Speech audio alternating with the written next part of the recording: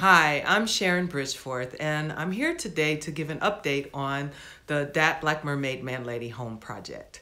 I am deeply grateful to say that in 2016, Dat Black Mermaid Man Lady home received support from Creative Capital. And since that time, the project has swirled and become itself. And to see some of my earlier ideas about what the project would be, you can view some of the videos on this site linked below.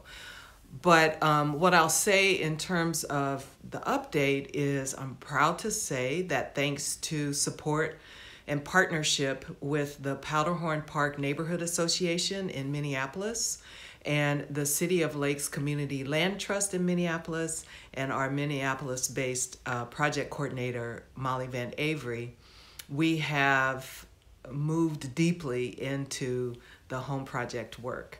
We have a cohort of 6 emerging artists. They're intergenerational, multidisciplined, fierce people of color doing work that is for and in community and also really expansive in their visioning and manifestation of their own art forms.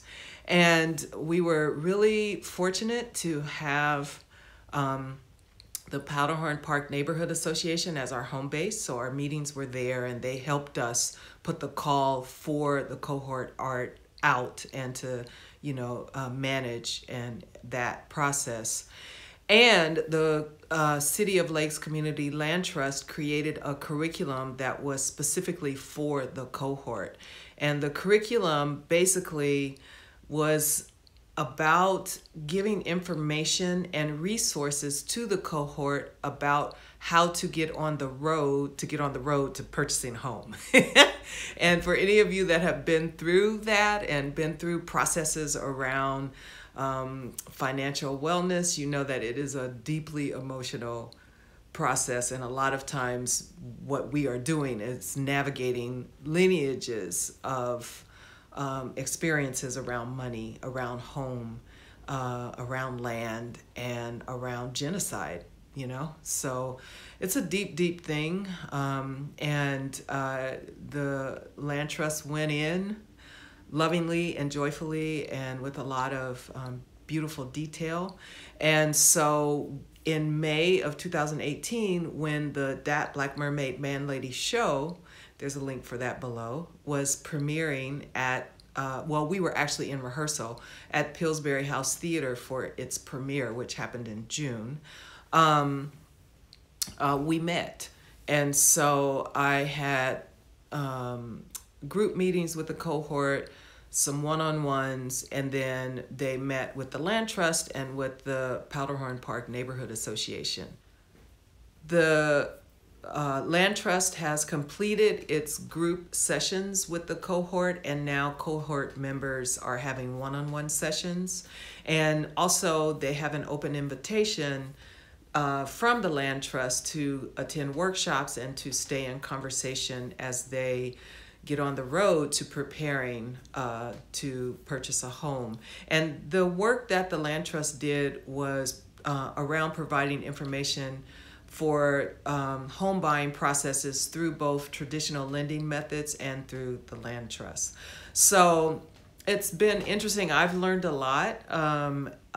And in this process, one of the things that became clear to me early on was my desire to serve as a mentor to the cohort needed to shift. So at first I was thinking that I would work with them on creating work. And what I found quickly with this cohort is they're already making work. They're making so much work, they ain't got time to make extra work. And so that wasn't what would best serve the group. So in the spirit of Bruce Lee, who says, be like water, baby, and my mentor, Lori Carlos, who said, everything's already always in the room, I was able to respond to the what was, and I shifted my focus and really shifted to a place of something more personal around my own experiences of growing, and I'm still growing, in being financially fit and free, of seeking the road to home purchasing for myself, and to, in terms of experiences around touring and how to really, really articulate to oneself what it is that you most want to do in the world as an artist, instead of doing the things that you can do because you can do them, and hustling blindly. So I am now back home in Los Angeles. I was there for the month of May. I'll return to Minneapolis at the end of June to see the last two shows for the That Black Mermaid Man Lady, the show at Pillsbury House Theater. And then I'll return again in October, and in October we'll come together as a group, and we'll stay in touch virtually until then, and we'll check back in. One of the things that's clear to all of us is getting on the road. For most of us is a very long process. It's deeply emotional. Part of the process is releasing, surrendering, shifting, and transforming. And then some of it is just the technicalities of receiving the right information to know how to best prepare. So in addition to just really hardcore budgeting, which for people like me that are self-employed and don't always know when the money's landing, like that is really freaking hard. And many of the artists are also the cohort members are also self-employed artists.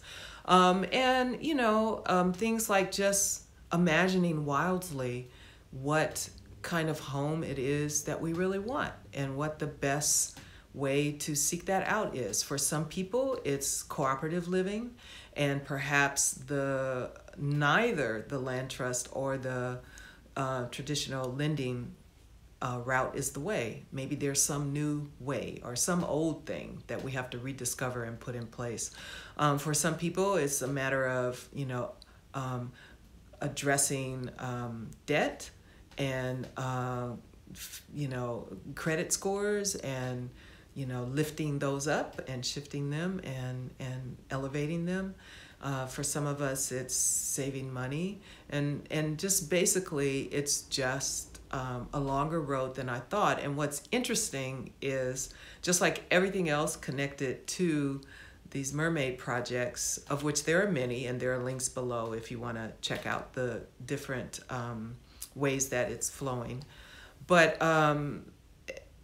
really everything is involved in all aspects of the That Black Mermaid Man Lady is coming from the deepest place inside of myself. And so my own discoveries and lessons show up as learnings for me as I move forward offering things. And so that's, like, to me, feels very much in alignment with what's right and real and good, because I hope to always be learning and growing, and in a place of being able to hear what wants to happen and to respond in a right now way.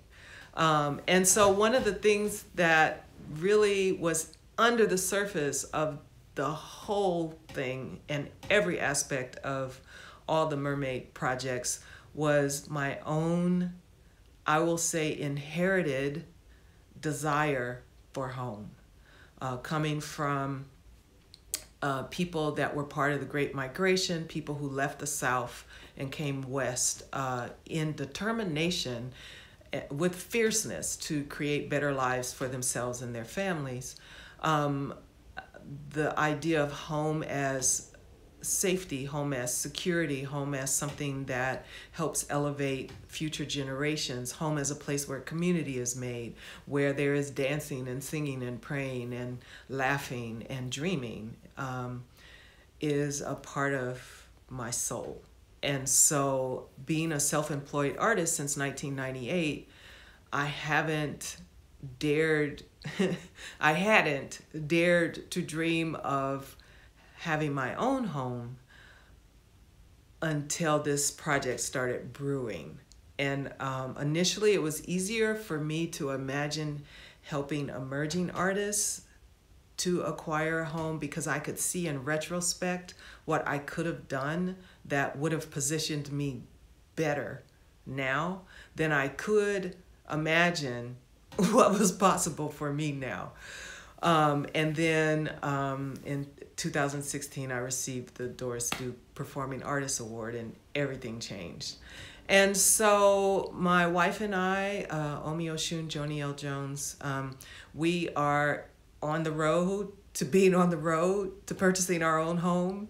We thought we would have been able to do it sooner. And, you know, it just didn't happen like that. So our new goal is by December of 2018. But being on the road has been powerful. We've become much more financially free. We're able to budget and talk about money with joy and lightness as opposed to anxiety and bickering, which was how we first approached it. And we're able to dream bigger now. And so, you know, we'll all see what the mermaids have in store for us. I'll keep you in touch. I thank all of you that have been supporting us in so many ways for so long.